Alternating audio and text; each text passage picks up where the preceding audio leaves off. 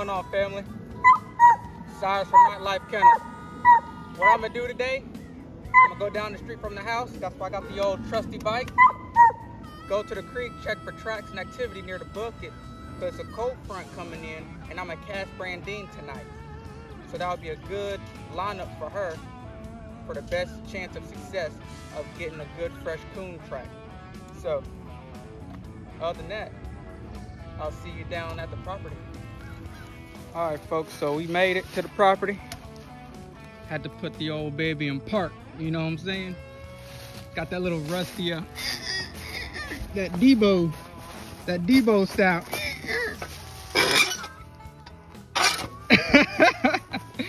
So I'm doing now, I'm walking to the creek, because there's two creeks that connect to each other. There's a big one and there's a little one. All right, so where the bucket's at on the little one, because it has a nice sandbar and I can really look for tracks. So hopefully when I get there, the bucket should be empty by now. The bucket should be empty, because I'm not gonna cast my pup on a bucket that has bait in it.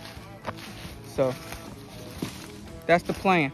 All right, so a couple of things I want to tell y'all before we start looking for tracks, because we're here now, is the fact that one, if you want to look for coon tracks, look near a waterway, a small creek, you know, river, whatever fits where you're at, and look on the sandbars or the little land piles next to it, because they're not going to be in the water, you know, to hunt unless it's real shallow. Okay, they like to hunt on the land near the water so they can hunt and fish near there.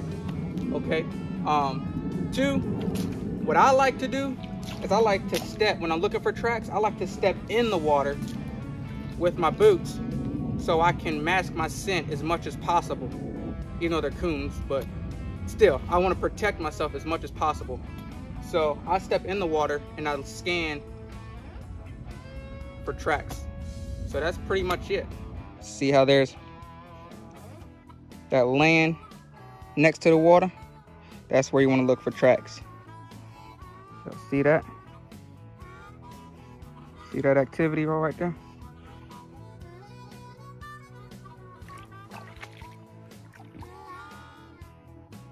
See them tracks in there? I know that one's real distinct. See that? They're walking the banks, guys. They're walking the banks. See, I'm stepping in the water, masking my scent as much as possible. See right there?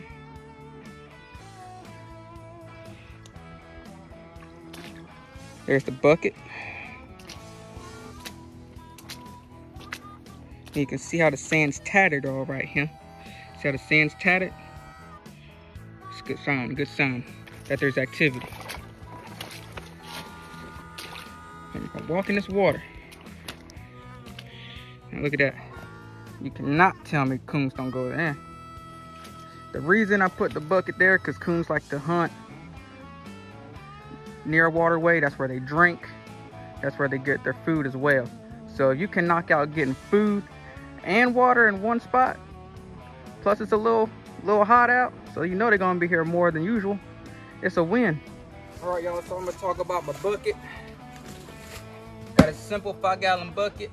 The reason why I put PVC is because only certain critters can actually reach in there and get the food. So that just narrows it down. Either way, it'll be a good learning opportunity, because say if it is a possum break them. If it's coon, right, and it's a real good sign that there's coon here, that'll trigger her hunting instincts to chase coon, and that's what I want. So also, I'm gonna check.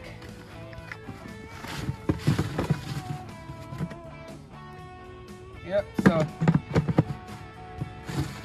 the bucket is dang near empty, close to being empty. So I don't want to cast my dogs, especially pups, in the learning phase on a bucket that's full. The reason why is because I don't want them to think that the food in here resembles coon. I want them to smell the coon, the bucket's empty, so there's nothing for them to mess with and hunt on from the bucket. But I'm not gonna cast them on the bucket.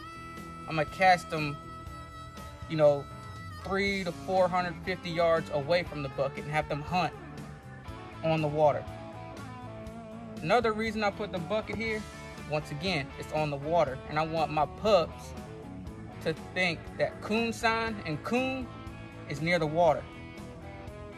Now you will have the exception where they pick a wild track up in the hardwoods, but more than likely they're gonna pick up a track near a creek.